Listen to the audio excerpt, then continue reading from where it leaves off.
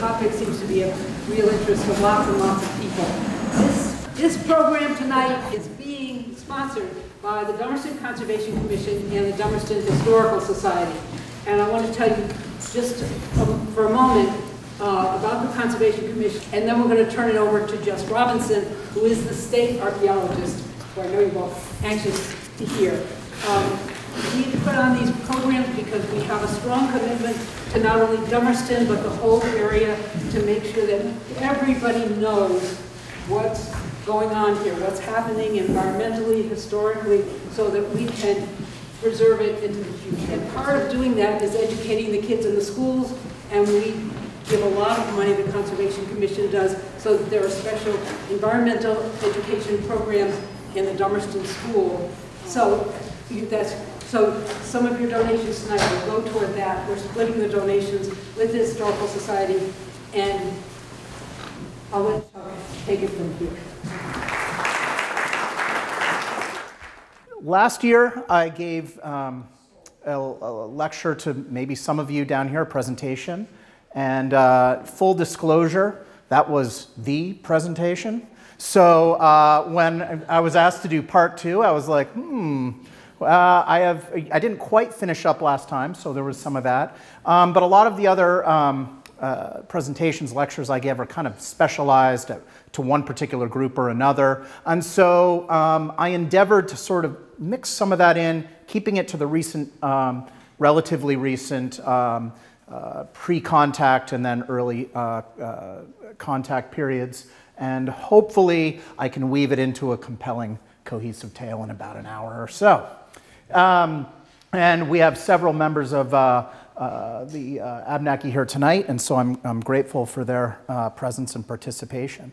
So I think I might have begun some of this last year when I was here, but just to reiterate as a good starting point, archaeologists perhaps unfortunately divide periods of time, periods of the human past, wherever we are in the world, into chunks of time that we call here in the Northeast periods. In Mesoamerica, they refer to them as pre-classic, post-classic.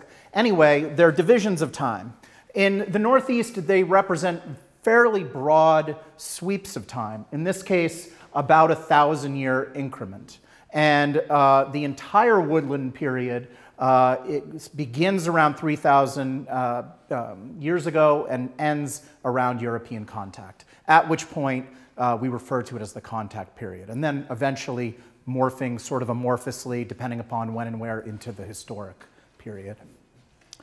And I did my PhD work on the early woodland period.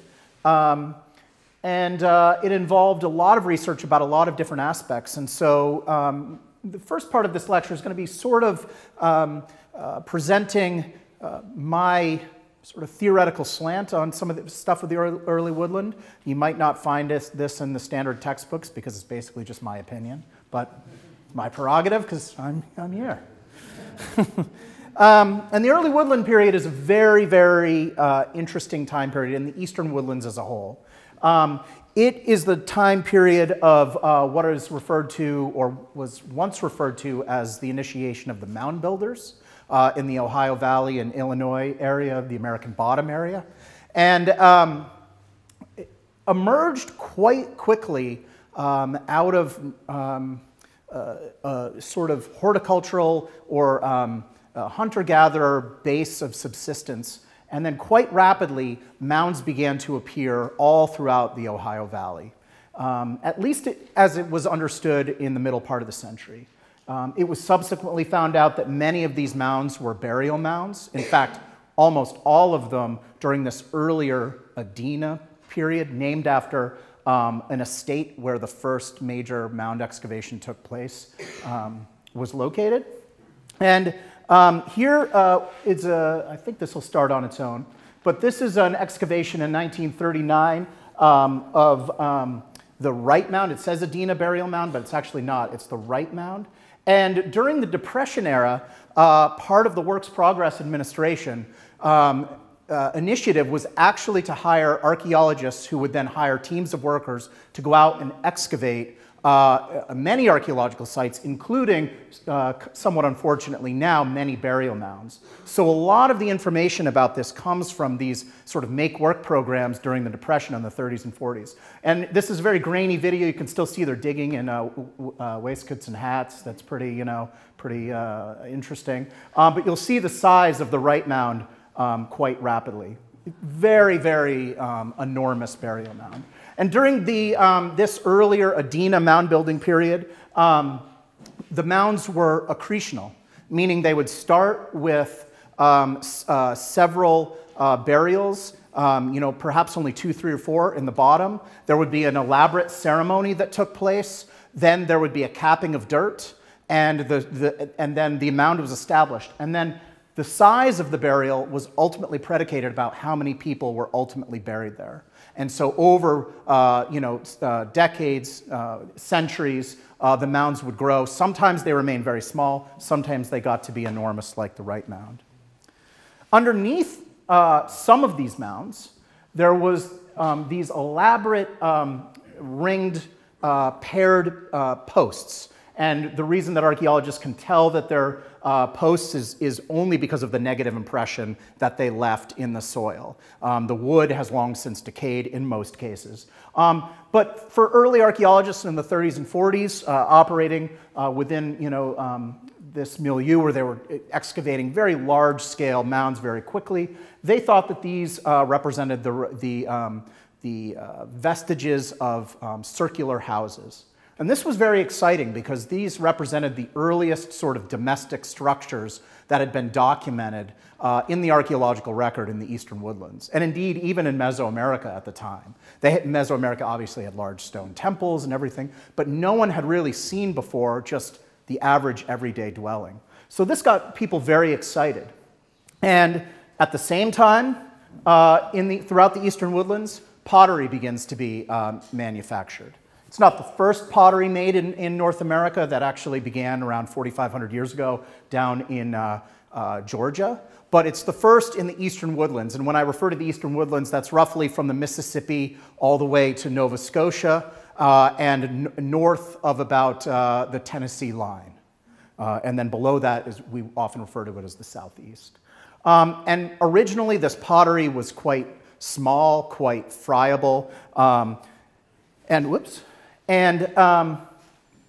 Charlie Paquin, who got his master's in replicating this early woodland pottery by using only the materials that they had available, that Native Americans would have had available at the time, with a couple of cheats, he admitted to me, really gave a remarkable insight to me and to many others, anyone who has read his dissertation or has heard one of his lectures, on just how labor-intensive pottery making is, that you don't just build a fire and make one pot.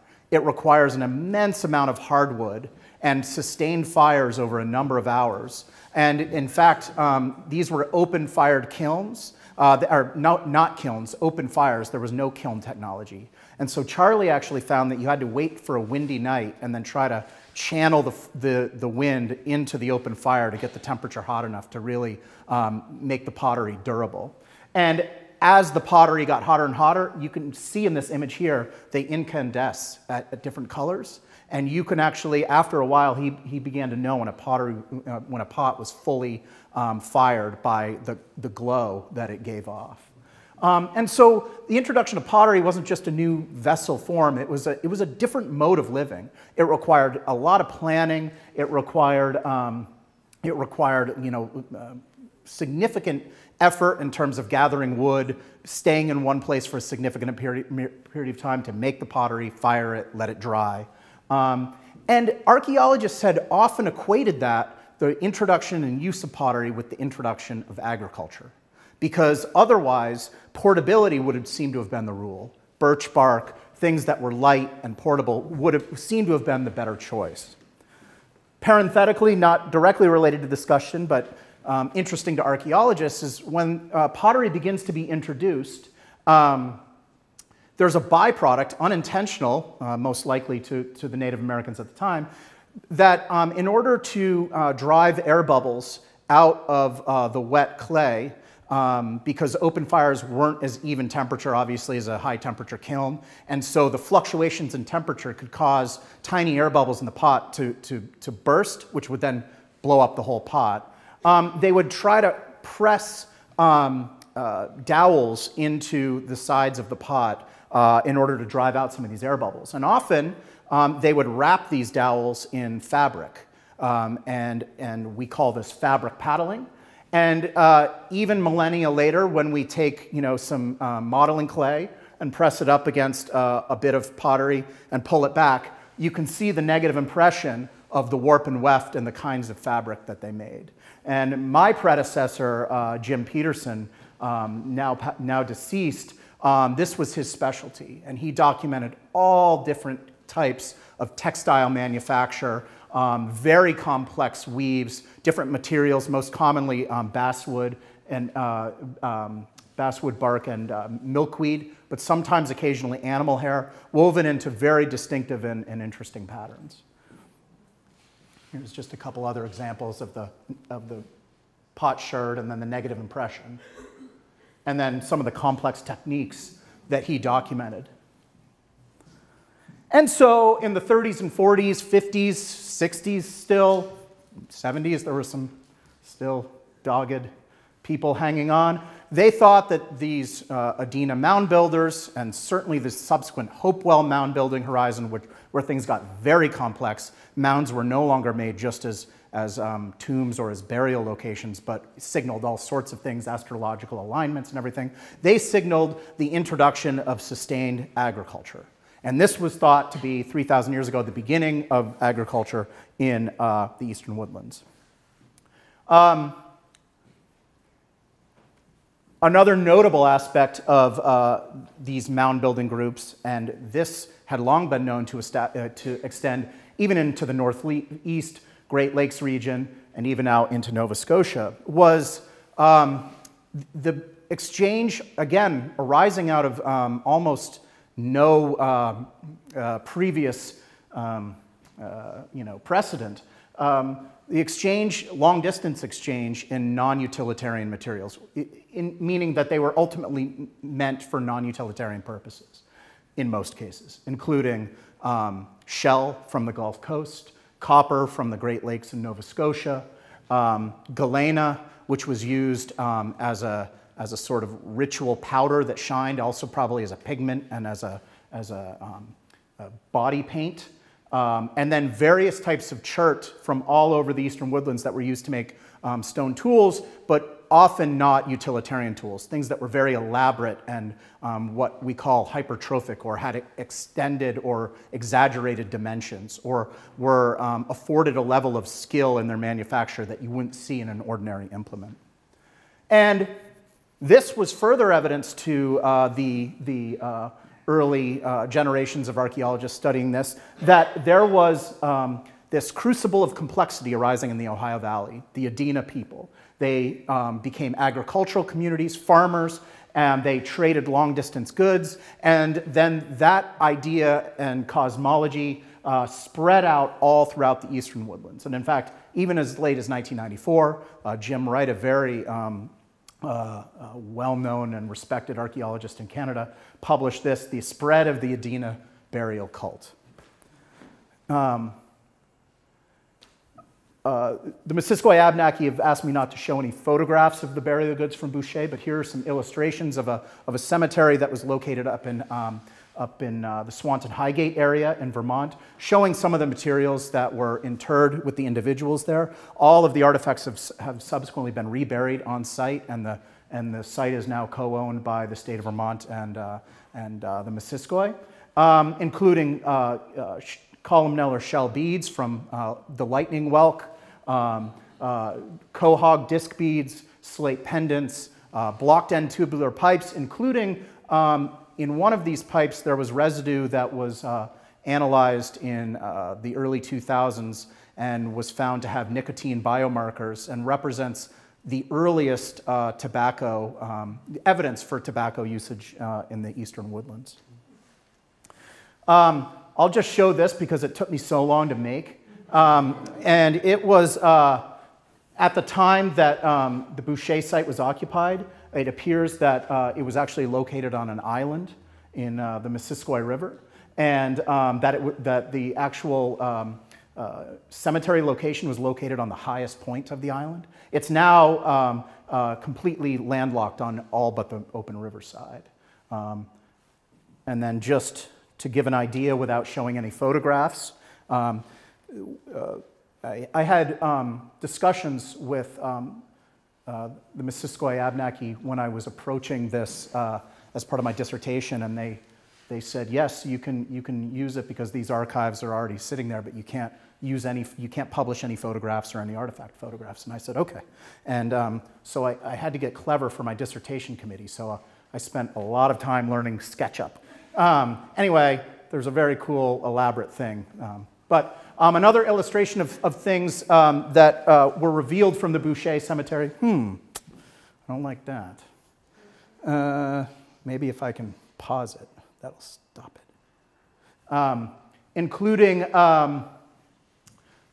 things that were preserved because of the presence of copper, which is a powerful antimicrobial agent, including this medicine bag containing the remains of a pine marten leg, a rat snake skeleton, a copper fish hook, a bat wing, a raccoon baculum or penis bone, and various other things within it, giving a very rare but obviously quite sacred view into the ritual life of folks. Also studying the burial orientations that were located there, I can get a tentative, or we can get a tentative view that the sun was important to people buried there, that all of the adults and children above a certain age were buried within some direction to the rising or setting sun, but infants and very young children were not afforded that directionality. In fact, almost all of them were buried directly north or south. And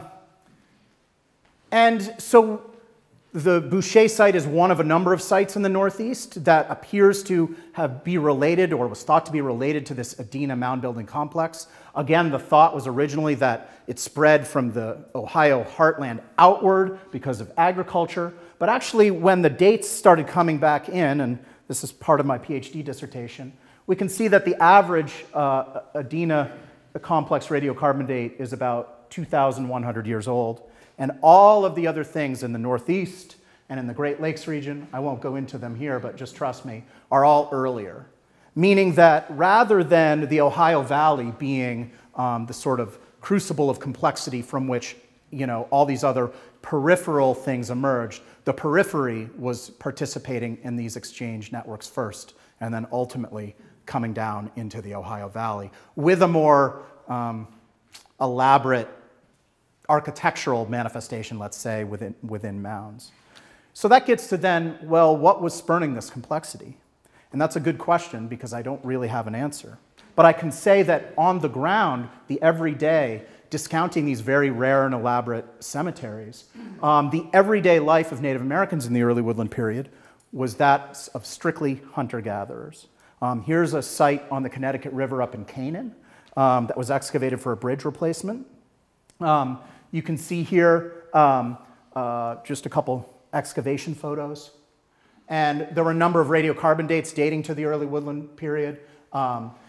This classic early Vinette 1 pottery, but all of the food remains there attest to hunter-gatherer lifeways. Mammal and fish bones, nuts, no agricultural cultigens at all. Another site further down Connecticut in Newbury, the Carson Farm site, was excavated in 1985. Here's just a few images of that. The OSHA would not be cool with this anymore. You know, we used to call them phone booths where you'd get down, you know, really deep, and, you know, that's not acceptable anymore. And again, this rare, relatively early woodland pottery, Vinette 1 pottery.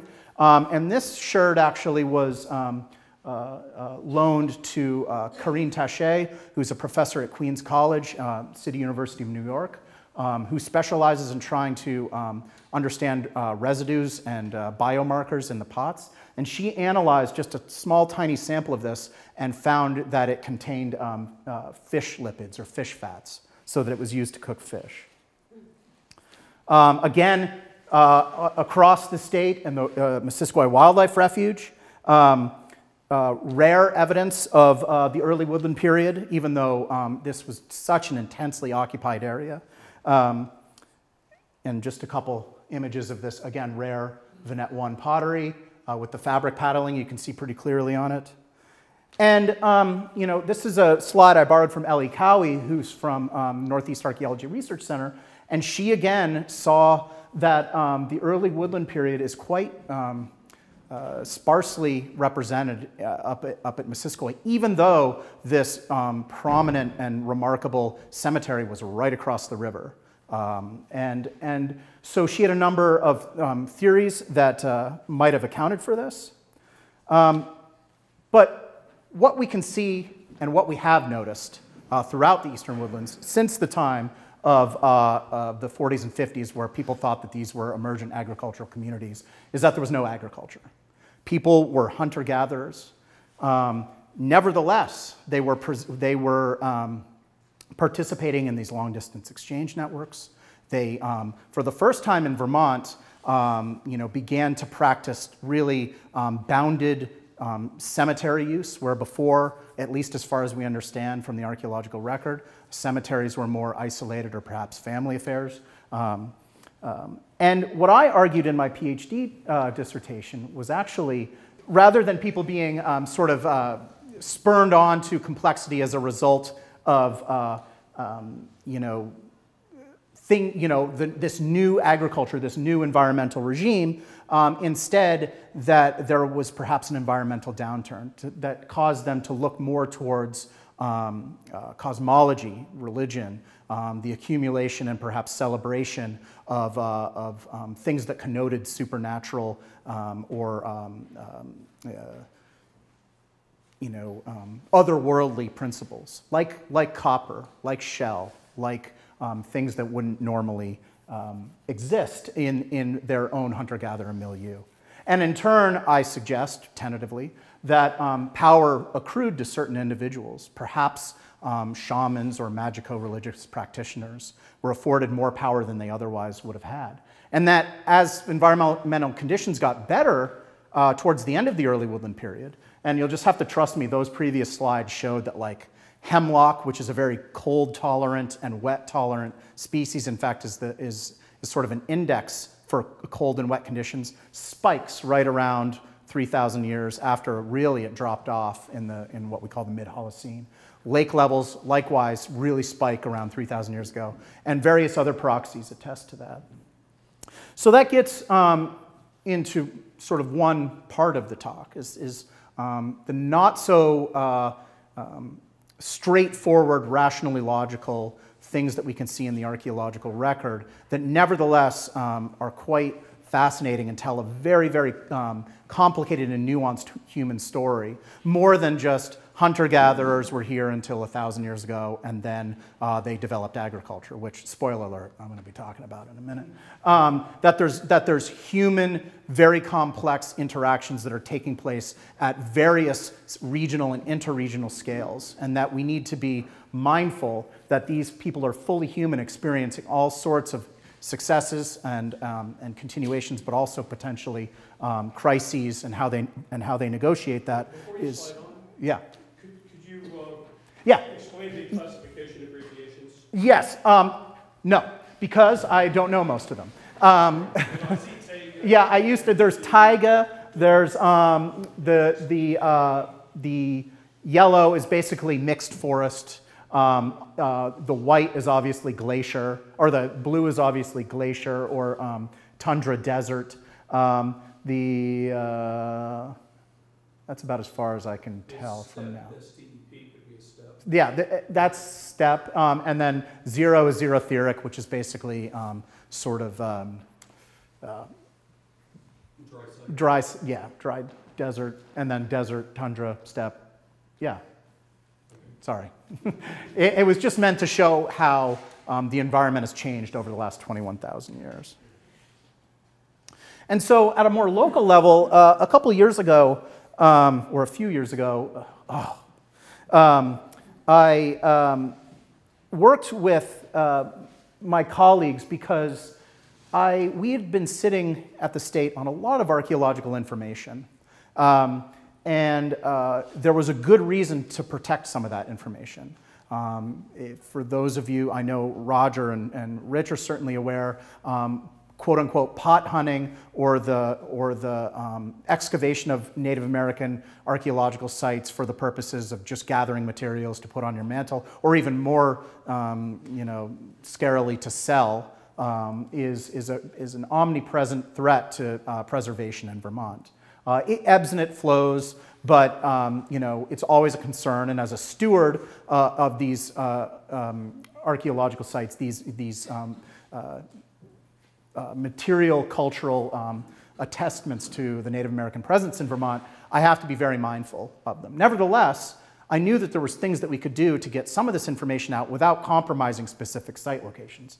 And one of them that I knew would be an interesting research tool was to go through every report that's ever been filed with the Division for Historic Preservation and find every reported radiocarbon date. And when I pitched this to several of my colleagues, they were like, have fun with that. And it actually, with the help of some temporary employees at the Vermont Archaeology Heritage Center, our sort of central curation facility and research center, we did it in about a year. And now it's a database you can download online from the Vermont Archaeology Heritage Center, and we're adding to it periodically as new reports come in. And it's a research tool that has been utilized across the country. Because radiocarbon dates are archaeologists' lingua franca. They lock, within a certain error range, archaeological sites into particular periods of time. And then the next thing I did, which was perhaps more ambitious, it's definitely more ambitious, was to say, well, we have all of these archaeological site reports that have documented food remains that were recovered from archaeological sites. Let's put all that together into a big table. And that was ambitious. But with my colleague Brett Ostrom and a few other, Scott Dillon, Yvonne Benny Bask, who work with me at the division, that took us about 2 years, and we recently completed that. And that's also online to download as an Excel spreadsheet. And these have both been tools that I see from behind the scenes web tracking. People across the world, and certainly across the US and our neighbors up north in Canada, have downloaded quite frequently. And so hopefully this is contributing to a broader knowledge about not only the archaeology here, but also the paleo environment, the environment before European contact. And that's what I'm going to talk about now. I showed you briefly and somewhat haphazardly that diagrams of hemlock pollen. And the way that information is derived is extremely laborious. It involves geologists going out into lakes or ponds, usually waiting till it freezes over. They drill a hole down, and then they take a sediment core, which is basically just a big metal tube, plunge it into the sediment at the bottom of the lake, try to hope they get a very good section, which is basically as it goes all the way back, hopefully, into the Pleistocene, or 11,000 years ago or so. They pull it up, they cut the tube in half, and then they look at it like a layer cake. Because ponds and lakes usually turn over every year, and just like ice core rings or tree rings, they record a periodic layering, like a layer cake, up through time.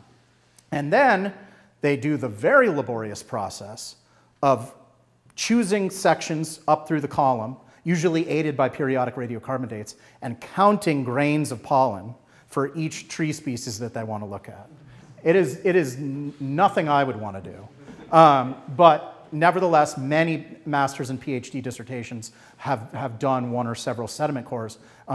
And from that, you can get remarkable insight into the paleo environment of a region. There's really only been 2 or 3 in Vermont, and here's 2 cores from high altitude ponds, Ritterbush Pond in Eden and Sterling Pond in Jeffersonville.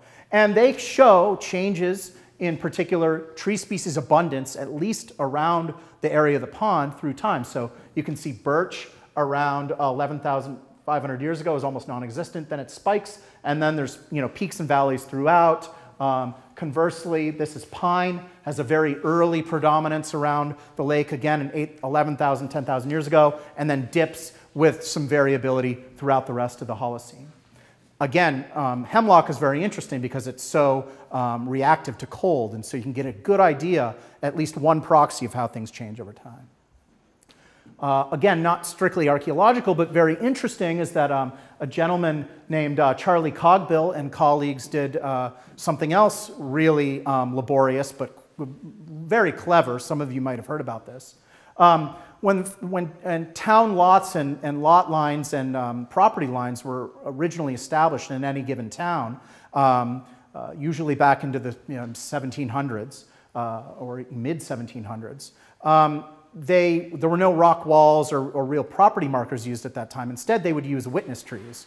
So while most trees were cut down, trees that were in the corners of every lot, they would choose a sort of healthy, quite old tree to mark the corners of the lot. And then they would write those in the town records. So Mr. So-and-so's lot is marked on the northwestern boundary by, a 50-year-old chestnut. Mr. So-and-so's blah, blah, blah. So Charlie Cogbill and his colleagues went through the town records of 760 towns and documented every tree and every witness lot that they could find. And it was really remarkable because after that, you have a baseline forest composition throughout New England, and he spent a lot of his time in Vermont, of what the trees were like, it's a very good sample across the region. And what he found was, these are all little pie charts, so you can't see anything from here, but just look at this scale, sort of darker, and then the red that you see here is maple. And so what happened is, as we know, the vast majority of the trees were cut down in the 1800s, and then there were systematic replanting efforts, and replanting differentially favored maple. So the forests that we look at today are not like the forests in the contact period, the early period. And to give you an idea, I broke this down into percentages. And what is the most common tree? Beech, by far, 36% of all of the total of all the towns they looked at in Vermont, or in New England. Excuse me? Well, he says European contact, but it's really about 1750. Although nothing had really gone on before that, no large-scale deforestation, so he surmises that it represents sort of the quote-unquote primordial forest, although we know Native Americans were actually actively managing forest lands throughout time, at least throughout the Holocene. So, the forests were constantly changing, nevertheless, not to the sort of, wholesale destruction of the forest like occurred, in the mid-1800s. And then next, maples, spruces, hemlocks. Interesting, though, butternut is extremely rare. And in Vermont, these are only for Vermont. In Vermont, chestnut is almost non-existent. So even though chestnut has essentially been extirpated now, it was never very common in Vermont, which is quite interesting because archaeologically, we know chestnut in southern New England, chestnuts were considered the bread of Native Americans. Chestnut flour was a very, very important staple, and it was probably not really available in all but probably southernmost Vermont, down here perhaps. Other things to consider paleoenvironmentally is that Vermont is pretty interesting in that we have 3 zones to our forests that are really broken out quite distinctly based upon altitude. So we have mixed forests, deciduous forest, up to about 2,800 feet. And then if you look at any of the big green mountains, right around that line, it's quite distinct. It becomes boreal forest. And then at the tops of the highest peaks in Vermont and in New Hampshire, you have remnant tundra, basically plants that were introduced at the end of the Pleistocene, and because it's so, the temperature is so cold on average down there, it preserves this tundra-like environment. There used to be more, but now really the only 2 tundra plant communities left are a little bit on Mount Mansfield, a little bit on Camel's Hump, and a little bit on Mount Abe. And that's when you hike up to those tall peaks and it says rare vegetation, don't walk on it. That's what it is. Essentially, you're walking back in time. You're walking through the deciduous forest, that's the later Holocene, up into the early Holocene, or around 8,000 years ago when you get into the boreal forest, and then all the way back into the time of the woolly mammoths and everything in the Pleistocene when you get to the highest peaks. So it's an interesting perspective.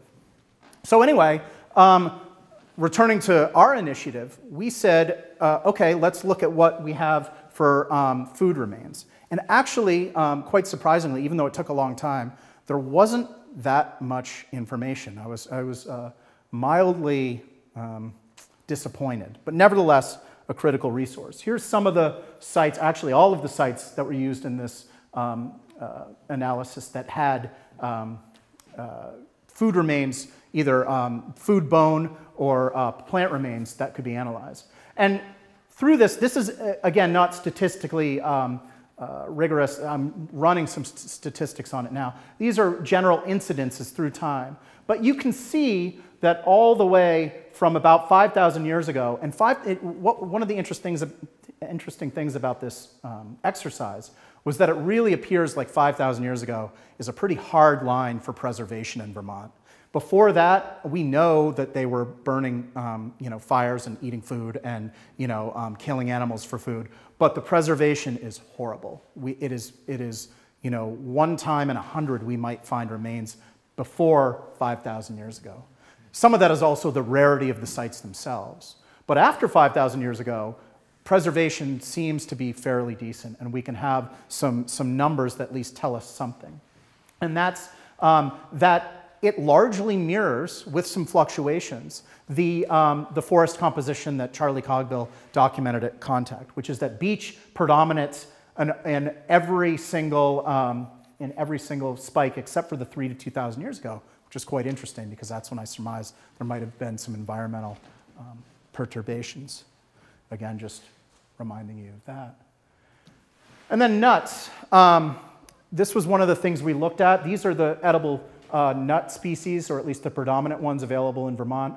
Butternut, there's also black walnut, but butternut's a walnut species. Beechnut, hazelnut, hickory nut, and acorn. Acorn requires processing to be edible. It requires leaching the tannins out of it, and so it's a little bit laborious. It's usually done, at least as has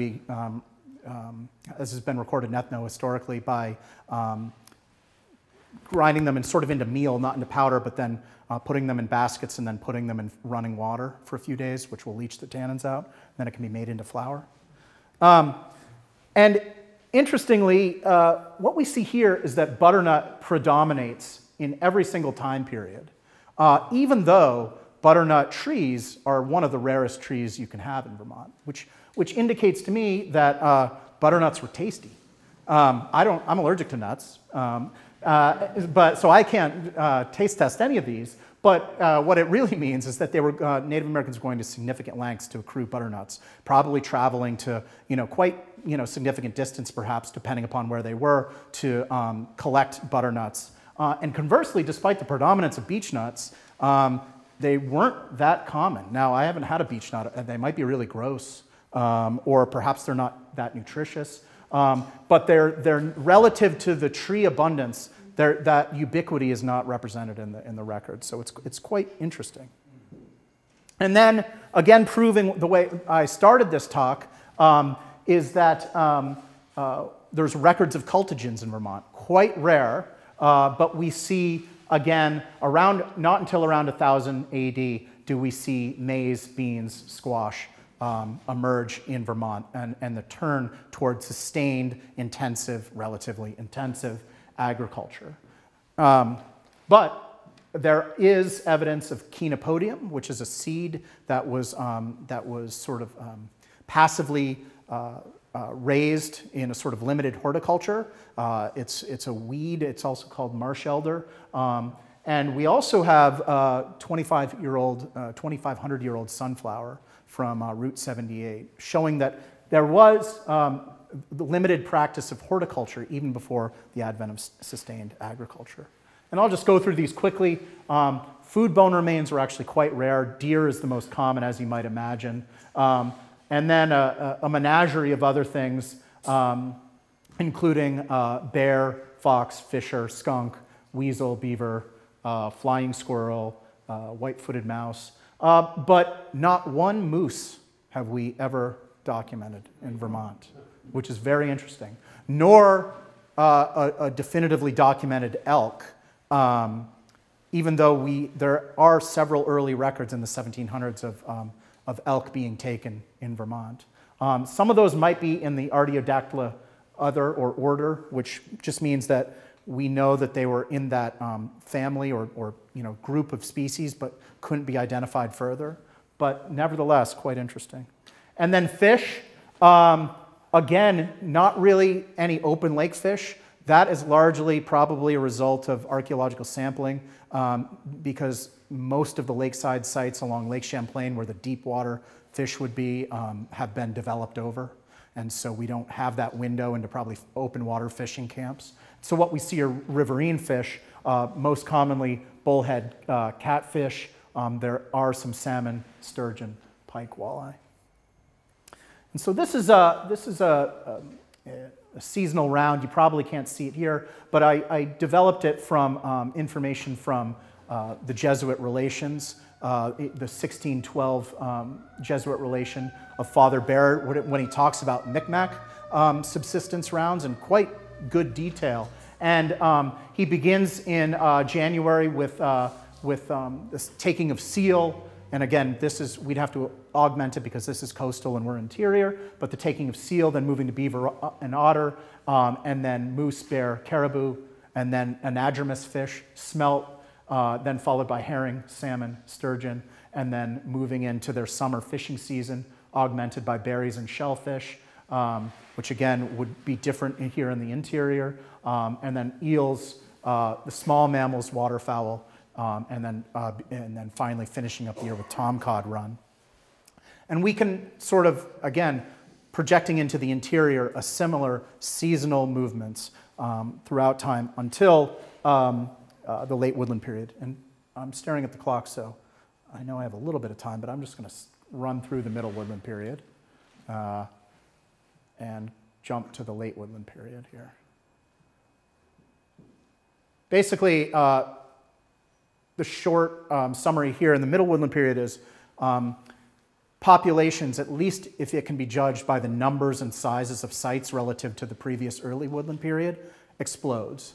We see pottery elaboration that is remarkable. Sizes of sites get quite large. The numbers of sites increase more than double.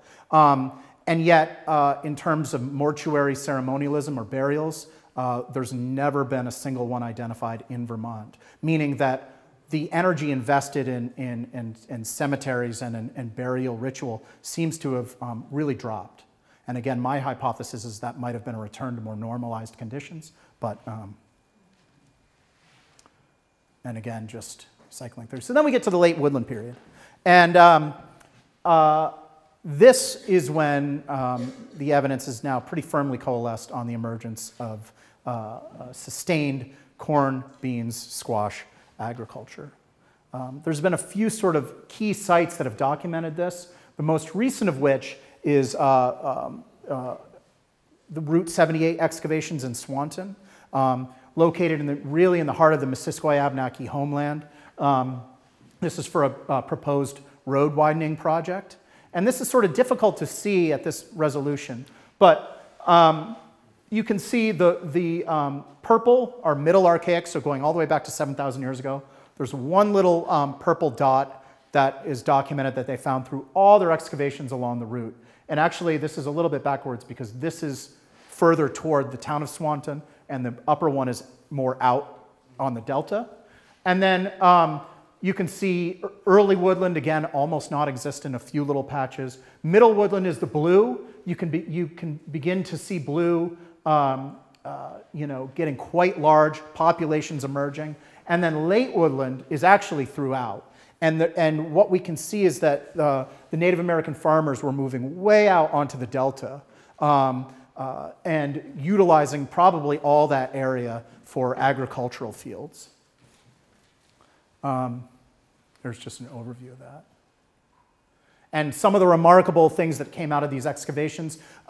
This is a floodplain, a very dynamic floodplain, and floodplain or alluvial settings are very important archaeological site locations because they preserve archaeological material culture like a layer cake, meaning someone down here a group of people came, roughly 3,000 years ago, let's say down here, camped, did whatever they did for a day, a week, a month, left, and then sometime after a flood came, capped that with sterile soil. Sometime after that, another group of people came, camped, did whatever they were going to do, left, another flood. And so you can read these layers of soil like the chapters of a book, except in reverse, going from deepest, oldest, all the way to the top, to the most recent.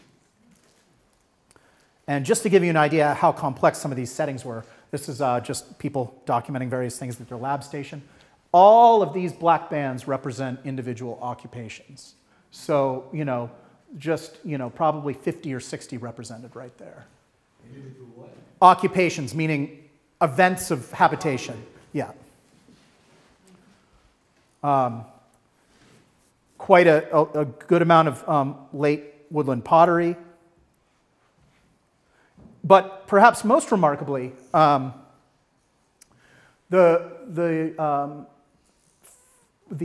recognition of the first definitive longhouse pattern in Vermont. And this is interesting because longhouses, the traditional quote-unquote longhouse, is considered to be sort of an Iroquoian house type, although we know that it was utilized by all groups throughout the Northeast, but part and parcel with the adoption of agriculture. People needed to stay in one place to tend to their crops, to plant, to watch them, to make it through harvest. And that necessitated, a great deal more sedentism. And so longhouse design seems to have been amenable to this form. We don't know if they partitioned space like the Abenaki did, the Iroquois did, where they would have, subsections of the longhouse be family dwellings, but it's possible. This is very much like a late woodland longhouse, and you can't see it yet, but just wait, because this took a long time to do. So, it's roughly, they only got about 2/3 of it on one side, but it's about 300 feet long, they hypothesize. So this was me fooling around with SketchUp a little bit, just to give you an idea of what it would have looked like. And again, this was on Missisquoi Wildlife Refuge land, and so federal land requires a lot of care when excavating archaeological remains, particularly if they're not directly threatened.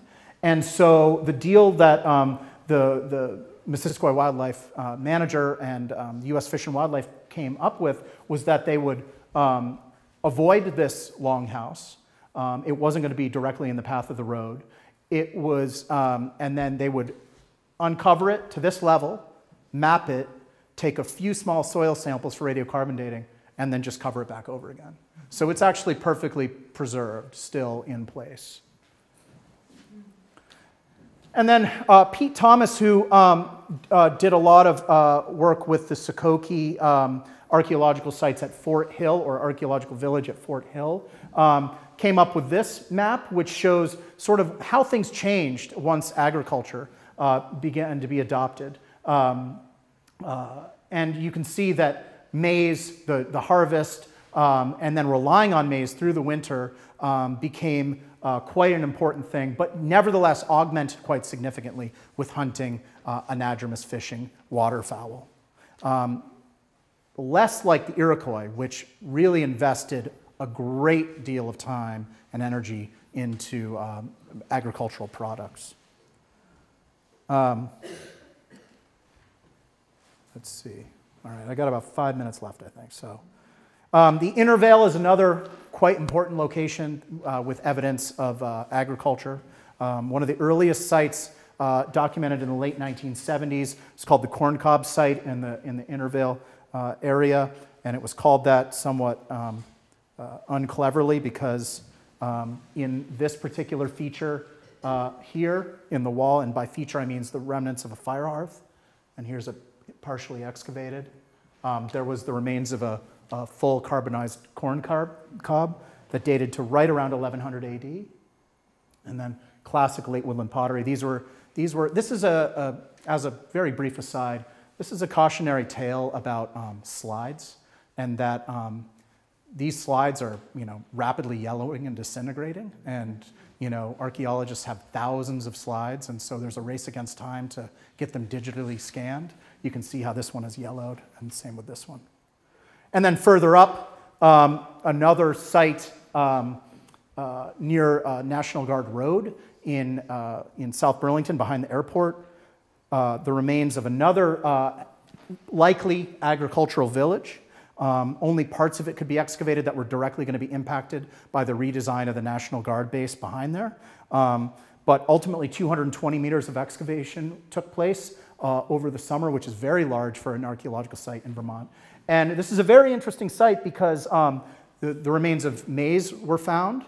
It's likely that the remains of a longhouse were found, although we had no clarity like the one up at Route 78. It was more the alignment of the fire pits and the storage pits. But this site is one of my favorites in Vermont because we ran 5 radiocarbon dates on this site.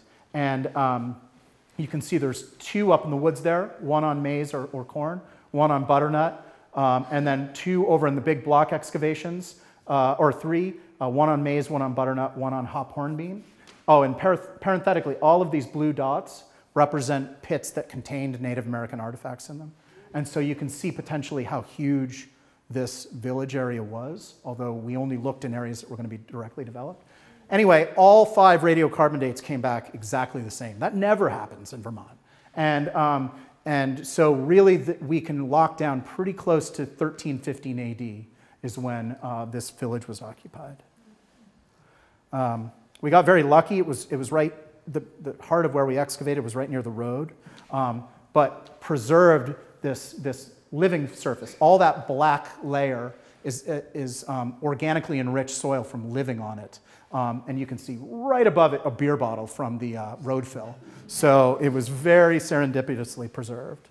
And we'll just scroll through some of these here. Very characteristic bell-shaped storage jar, or storage pit for corn.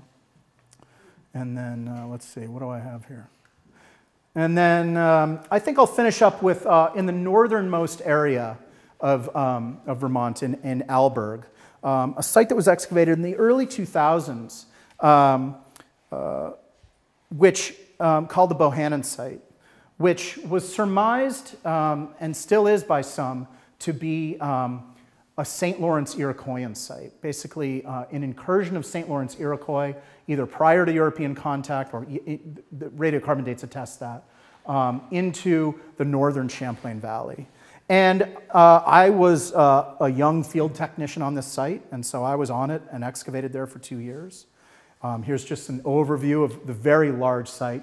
These, again, probably contained longhouse-like dwellings too, but there wasn't that resolution to see post molds and other things. And very characteristic pipes, series of radiocarbon dates on corn, going all the way back to about 1000 AD, and then all the way up through 1600. The remains of, that's what one corn kernel looks like when it's 1,000 years old. Looks like a kernel of corn. A wide variety of food remains. But I'd like to finish up by saying that, I remember seeing a lecture by Dr. Fred Wiseman a number of years ago where he cautioned against attributing these sites in the Champlain Valley to St. Lawrence Iroquoians, that it had political ramifications, and that was part of his argument. But just on pure archaeological evidence, he was of the mind that it wasn't, that pots, quote unquote, didn't equal people. And I have to say that as I have grown into, a more mature archaeologist through the 20 years or so I've been doing archaeology, I find the evidence that these sites are St. Lawrence Iroquoian to be less and less compelling, and I am more inclined now to believe the archaeological evidence and what Fred and other Abnaki were saying early on, that this was just a compelling pottery style that was actually utilized all across the Northeast, not only among Iroquoians, but actually among Algonquian potters as well. And that if you look very closely, the permutations and mixing of decorative motifs are something different than you see up on the St. Lawrence proper, where we know that these groups of St. Lawrence Iroquoians did dwell and disappeared quite mysteriously. And so because it's 8:07, I think I'll leave it there. I didn't even get to the contacts, so you'll have to invite me back next year. All right, thanks. I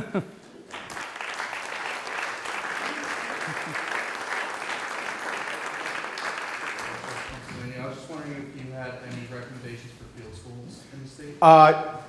Yes. UVM has been, well, this is interesting. There might be one that's co-run by us this coming year. It would be at the Intervale, and it would be in partnership with the Intervale Center, and hopefully with the University of Vermont, because so it could be run for credit. But that's very preliminary. Otherwise, it wouldn't be UVM's year to run a Vermont field school. It would either be in the Southwest or in the Caribbean. And so just shoot me an email and I can give you some other field schools that would be. But thanks for asking. Yeah? Not so mysterious about the St. Lawrence Iroquois disappearance. Simply is Cartier comes in what, 1530s, gives them all sorts of disease, and get into a fight with the Hurons. This is in Jesuit relations again. And later Algonquin chiefs explaining to some of the Jesuits, that used to be all our grandfather's land up north there. And they said, well, what happened to them? So the Hurons took many of the people with them that were survived, and everybody else broke up. Some went to the Algonquins, some went to the Wabanaki people, some went to the Iroquois. And that's typically what happened. We don't disappear. Right. We don't go extinct. What we end up doing is moving in.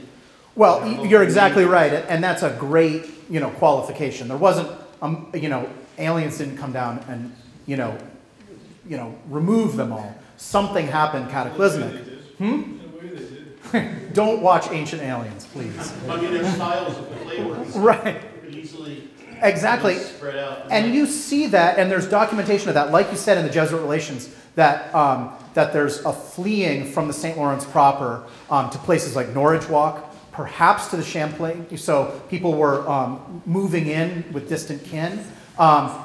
Like Roger said, the only European documentation of the St. Lawrence Iroquoians is Cartier himself, who went to Hochelaga and Stadacona, two villages. Hochelaga is now in was in present day Montreal, however you phrase that. And some people have said that, like you intimated, St. Lawrence Iroquoians might not even been Iroquoian. They were. We have traditional. We were at war with them for years upon years, and you will find if you go up into parts of Micmac country in New Brunswick, and the old timers will tell you, they'll find a point, and they'll be like, "Oh, that's Iroquois made," because we didn't work in stone, we worked in bone and ivory. Well, that's exactly right. We traditionally, we know they were there. They were an enemy of our people for a long time.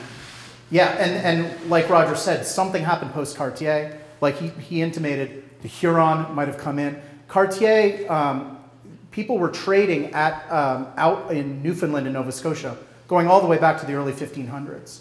And all of a sudden, the St. Lawrence corridor became a very important territory to get out to those early fishermen and those trading routes.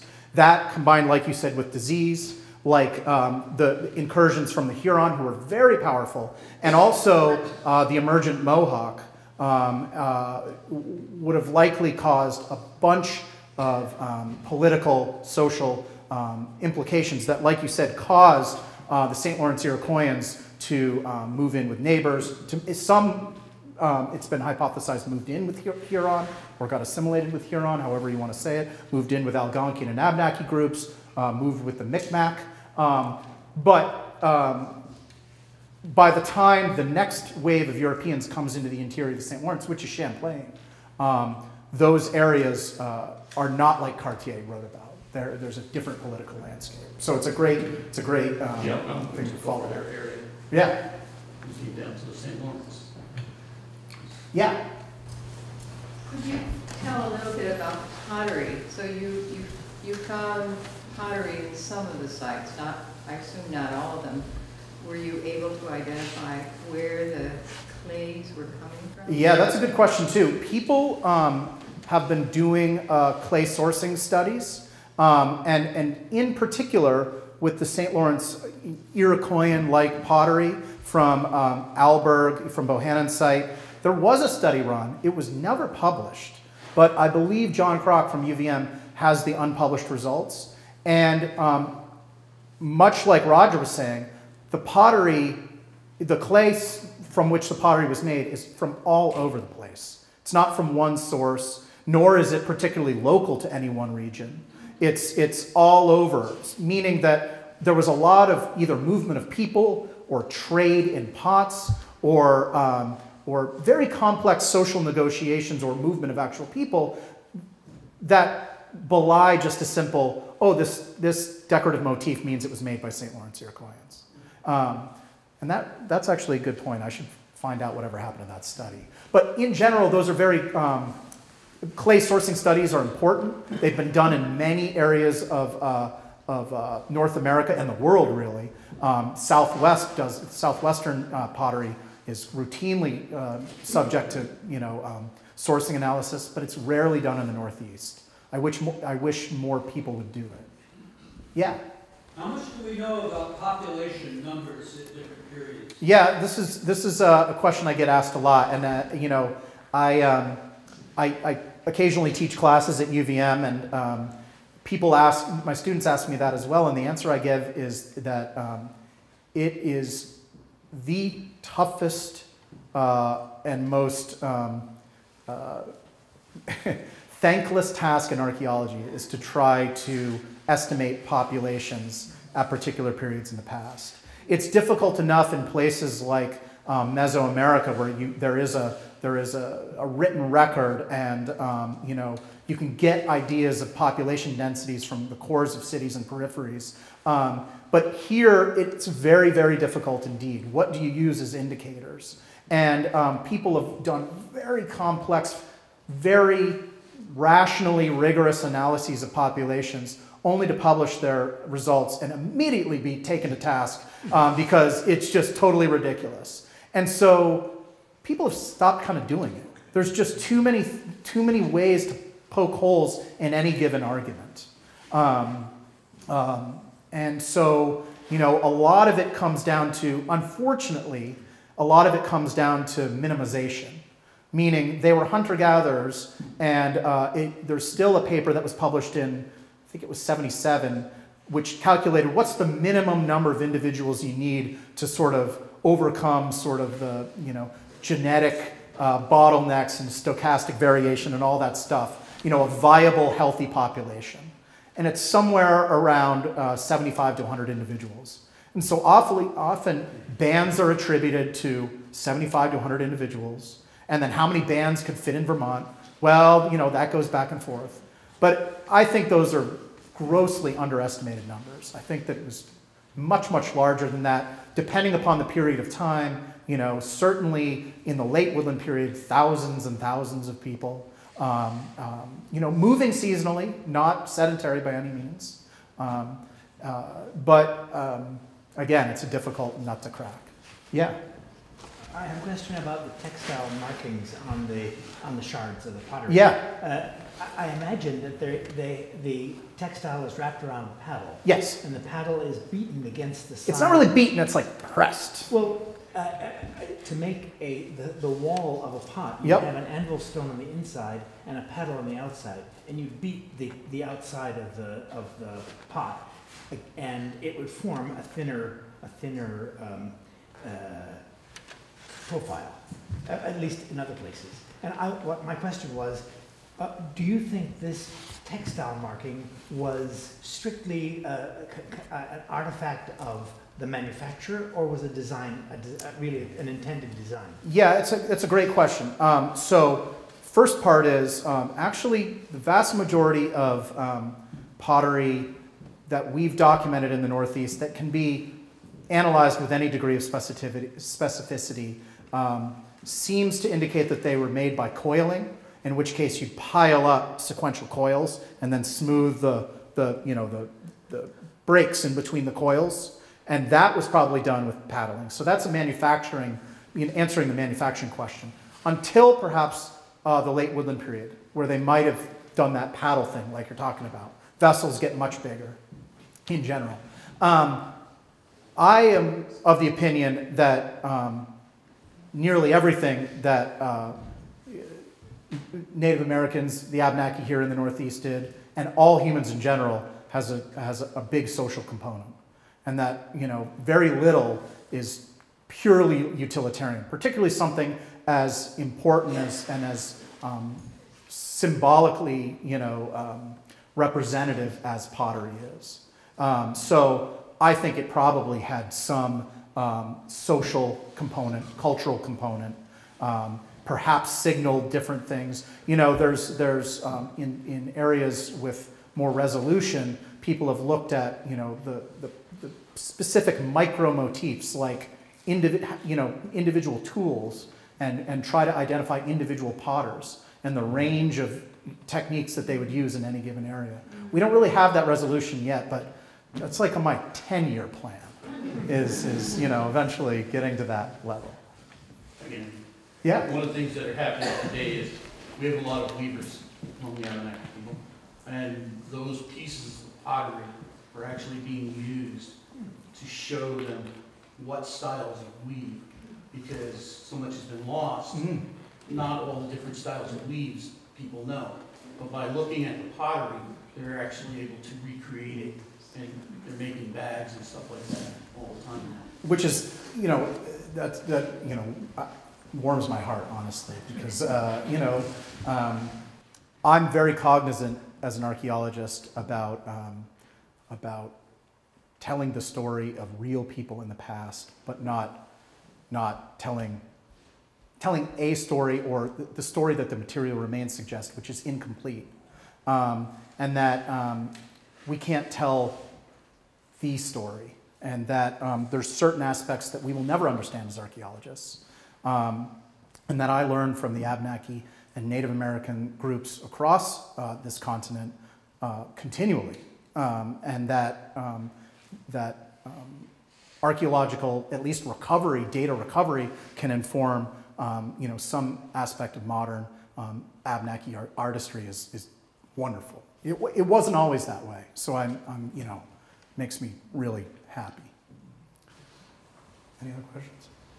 Yeah. So switching around a lot, it's always surprising to me that beech was so predominant. One point, I don't know if that's something you think about. I am not a plant biologist, so I can't tell you what particular soil or environmental or whatever conditions allowed, or just seed blowing or seed carrying trajectories that allowed beech to establish itself here in Vermont over other species. I just know that both cogbill and less statistically rigorous, more impressionistic, are remains, plant remains from the archaeological record tell that same story. And that, again, that maple, as important as it is to us, is sort of an artifact of the 1860s onward. It was still a predominant species, just not nearly as predominant as it is now. Yeah? So there's another point to that one of the things I've been taught is that coming back after the glacier, that the oak came back and that it was blue jays that kept on planting them ahead, and I don't know if you could... Well, I mean, that was certainly one vector for seed dissemination, but certainly not the only one. And in fact, oak was an early species to come in, but before that there was, at least a millennia of first spruce and then pine. And there's a period where it was really, if you can imagine, if you've ever been to like the Jersey Pine Barrens or something, it was like that, very, very pretty resource poor in terms of tree species, until these deciduous tree species could A, be brought in, but until the temperature warmed enough and the conditions allowed it to be brought in.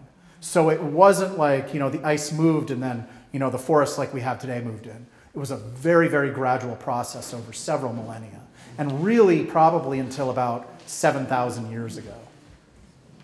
Yeah. Interesting on beech trees. You know, beech is like the #1 food source of black bears for fattening for the winter. And if you could feed bears, you could feed humans. Yeah. You know, they're, Yeah, I mean, you know, it's a very fat-rich and protein-rich source of food. yeah, I mean, I mentioned that particular aspect of a talk in another area, and people said, no, beech nuts are great. So like I said, I wish I could do my taste test myself, but I'd end up in the hospital. But for some reason, it was a less preferred food, at least with the limited sample we have now. And again, preservation is a huge problem in the Northeast in general, in archaeological. All right, well, thanks, folks.